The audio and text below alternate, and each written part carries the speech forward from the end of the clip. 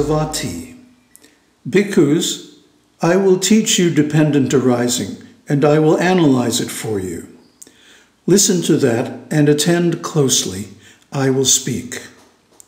Yes, Venerable Sir, those bhikkhus replied. The Blessed One said this. And what, bhikkhus, is dependent arising? With ignorance as condition, sankhara arise. With sankhara as condition, consciousness arises.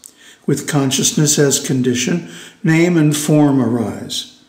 With name and form as condition, the 6 sense spheres arise. With the 6 sense spheres as condition, contact arises. With contact as condition, feeling arises. With feeling as condition, craving arises. With craving as condition, grasping arises. With grasping as condition, becoming arises. With becoming as condition, birth arises. With birth as condition arise decay and death, sorrow, lamentation, pain, grief, and despair. Such is the arising of this entire mass of suffering. And what, bhikkhus, is aging and death? The aging of the various beings in the various orders of beings. They're growing old. Brokenness of teeth, grayness of hair, wrinkling of skin, decline in vitality, degeneration of the faculties.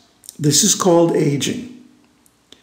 The passing away of the various beings from the various orders of beings. Their perishing, breakup, disappearance, mortality, death, completion of time, the breakup of the aggregates, the laying down of the carcass. This is called death. Thus, this aging and this death together are called aging and death. And what, bhikkhus, is birth?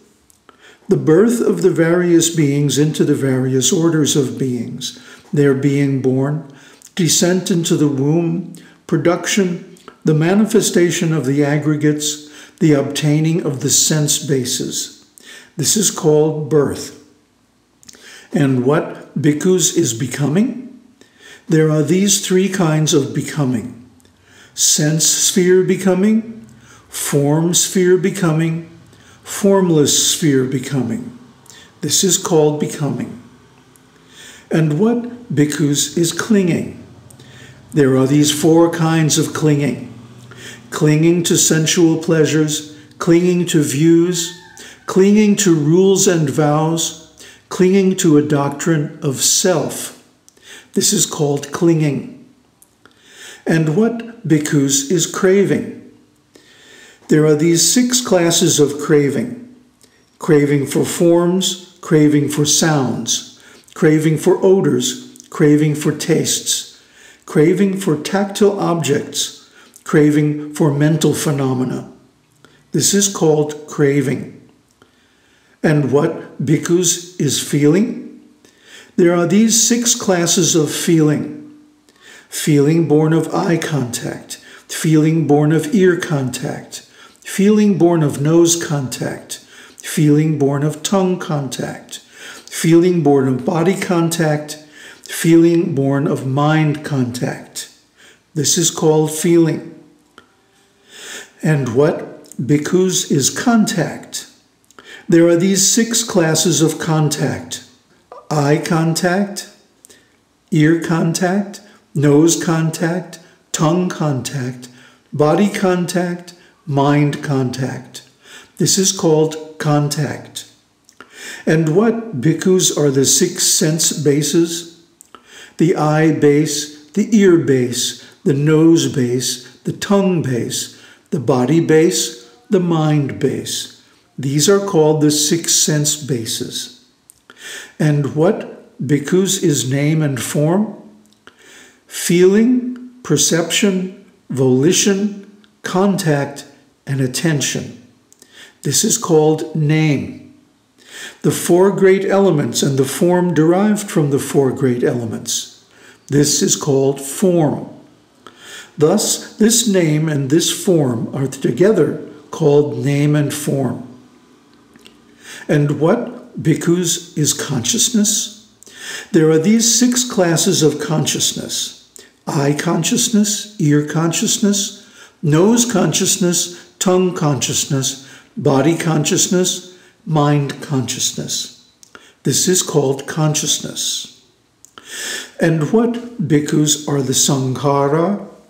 There are these 3 kinds of sankhara: bodily sankhara, verbal sankhara, mental sankhara. These are called sankhara. And what, bhikkhus, is ignorance?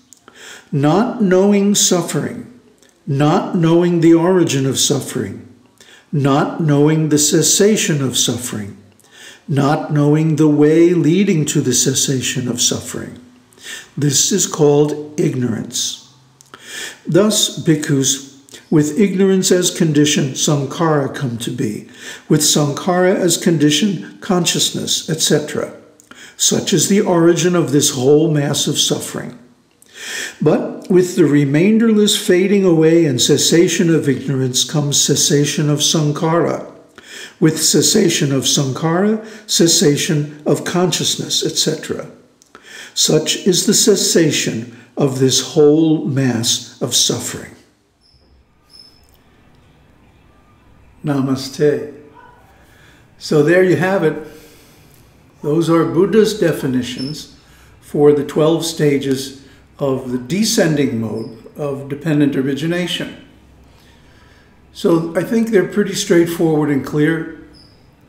The only one that might require some explanation is name and form, which is the next one up for our detailed examination of the process. Name and form is an aggregate. Both name and form have subcomponents. In the case of name, there are 5. Attention, intention, perception, feelings, and sankhara. And in the case of form, there are 4. Well, 5 if you count space. The 4 states of matter: solid, liquid, gaseous, and plasma, also known as earth, water, fire, and earth, water, air, and fire. So these forms, these elements, or these states of matter gather together in various compounds, and we call this form. But really, it's only a nominal form, because the reality, the Dhamma, is the elements. The form is just temporary. For example, clay is earth. Pots are only made of clay. But the clay exists before and after the pot is made, and before and after the pot is broken. So similarly, the elements in this body, for example, exist prior to the formation of the body. They come together in certain configuration, a certain aggregate, as the Buddha calls it, for the duration of the body. And then when the body is finished, those elements still remain, but they go back into their native forms. So in the same way, name isn't a real name, it's just a formal name. We give a name to a particular form. But what we're really talking about is a complex, a gestalt, an aggregate of perception, attention, intention, feeling, and sankharas.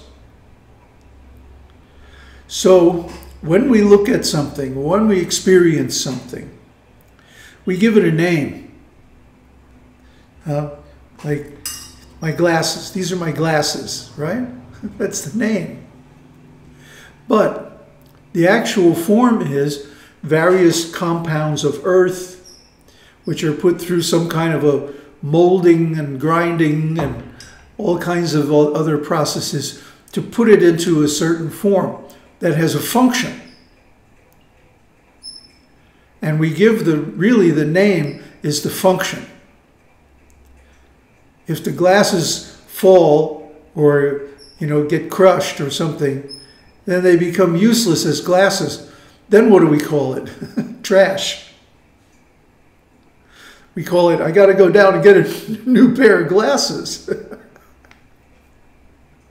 So the name that we give things is really just a formal name. It's arbitrary. It's an abstraction. It really has nothing to do with the thing itself. And similarly, the nominal form that an object has is just an impermanent, temporary arrangement or aggregate of the material elements. And when that function is finished, then they all go their own ways into another form. So you see, one of the wonderful things about Buddha's teaching is that impermanence and timelessness and no self, as well as suffering, emptiness, and so many other concepts that lead to liberation are embedded in the very definitions of the terms the Buddha uses. So simply by talking about these things, we gradually realize the meaning of them. See, the Buddha never claims, my teaching is the absolute truth. No.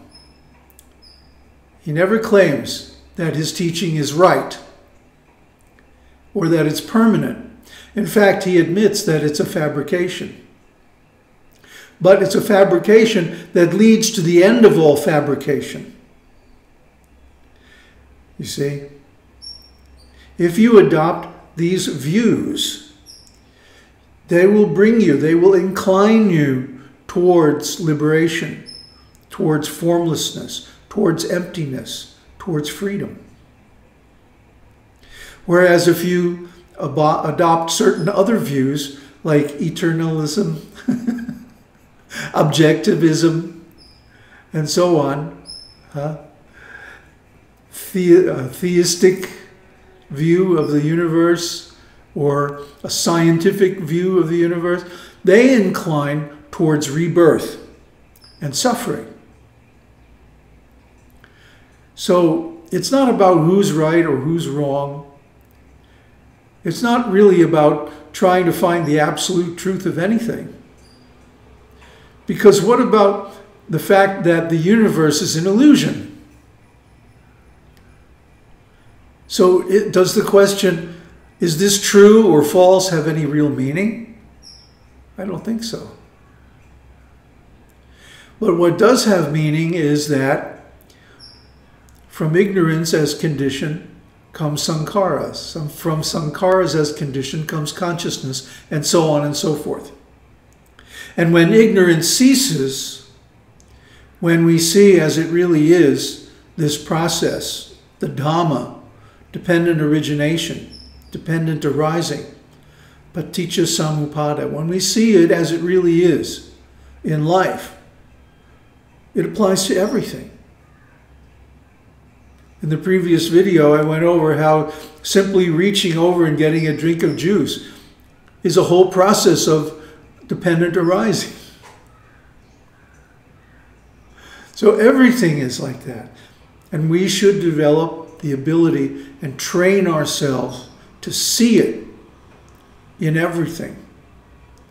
See, this process inclines towards self-realization. So in other words, if we simply remain in that view, in that mood, it's not that the view is the truth. The experience that comes from the view is the truth. And that's the real nibbana. That's the real liberation, the real enlightenment. Buddha Saranai.